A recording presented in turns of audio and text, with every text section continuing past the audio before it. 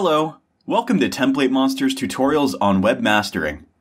This tutorial is going to show you how to change the single post title tag in Monstroid template. You can inspect your site using your browser inspecting tool to see single blog post titles tag. You can see that blog post title tag is H4 at the moment. Let's change it to H1. Log into your WordPress admin panel. Navigate to Appearance, Editor section. Open blogfunctions.php file. You can edit the same file on your server. Connect to your serving using FTP or hosting cPanel. Locate blogfunctions.php file in WP Content, Themes, Monstroid, Includes directory. Look for the following code. Change H4 tag to H1. Save file.